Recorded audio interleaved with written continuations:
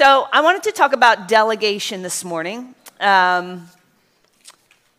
It seems to me, has anyone ever watched the show Hoarders? Just maybe by accident, if any. I mean, like just curiosity. You're like, what the hell? Because it's on all the time, seems like, and if you've ever watched it, it's like watching a car wreck. It's just like you don't want to watch, but you can't help but watch, and you just like these people, like the houses, the conditions they live in, and it's just nuts. But I was watching the show one day, and they were trying. Some people go willingly and they purge all their stuff and whatnot.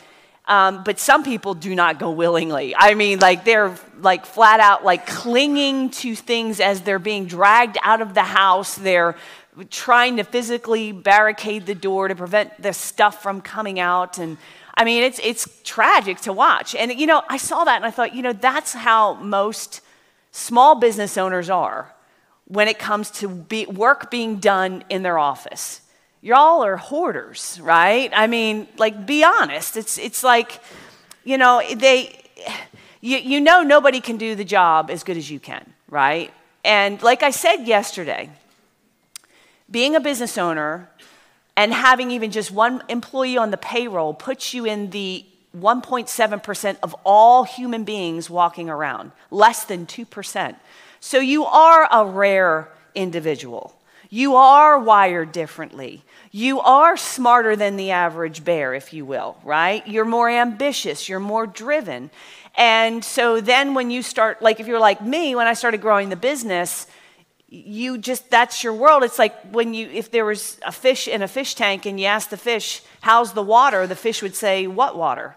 Because they're so used to being in it. And just as entrepreneurs, we're so used to just having ambition and drive and getting up and doing the right thing and trying to grow that, when you hire people and they don't have that same ambition, it's like you get to this point where you say, oh, screw it, right? And that's why you need to hire one, because this is kind of what you look like. Everything is piled on your back, and you just, and then what happens is you end up hiring people, and however you train them, delegate them, and you figure out that there's a whole bunch of limitations, things they're not doing well. You've talked to them, you think you've trained them, you've told them about, here's what I want you to do, and they're still not doing it right. And now you have to either babysit them, meaning you got to keep checking their work and staying on top of them, and did you do this, and did you do that, and checking the work because that it's going to be all screwed up, and so you just know there's dysfunction. So it's either you're babysitting or you're having to beg them to do the work.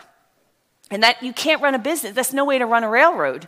You can't run a business that way, because all you're doing is expanding your workload and your cost. And I think the last Producers Club meeting, when I sat on the Saturday sessions with everybody and I went around, I think the vast majority, if I had to pinpoint what the overriding problem was that people weren't even asking about, but it just become glaringly obvious, is that you're trying to grow your business. You're trying to add new clients. You're trying to upgrade clients. You're trying to expand, and you're not hiring people to help you. So you get into this feeling of being less than, or why can't I get myself to be more, tight with my time, or why can't I get myself to be more productive? Or maybe I need to get up at 5 a.m. or 4:30 when I went to bed at 1 o'clock in the morning, because that's going to be the solution, right?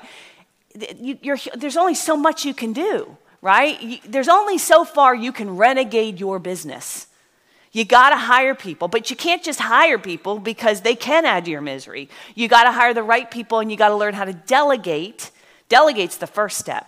Replacement is next, right? So like delegation is, I still have to kind of keep an eye on you, and I got to tell you and direct your work. But the next step really is replacement, right? Like Jeff has replaced me in running Producers Club. Mark has replaced me in running accelerators. I mean, I'm involved, but I'm not involved. Allison and Danny have replaced me on the Infusionsoft side. Like, I don't run that at all. If you ask me, here's a little truth, I have never sent an email out of Infusionsoft.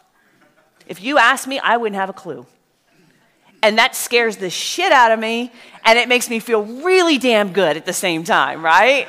Because I shouldn't have to know how to do that at this point, right? And that's part of where you got to know what to delegate and when you can trust somebody to actually replace you, all right? So that's why you have to delegate.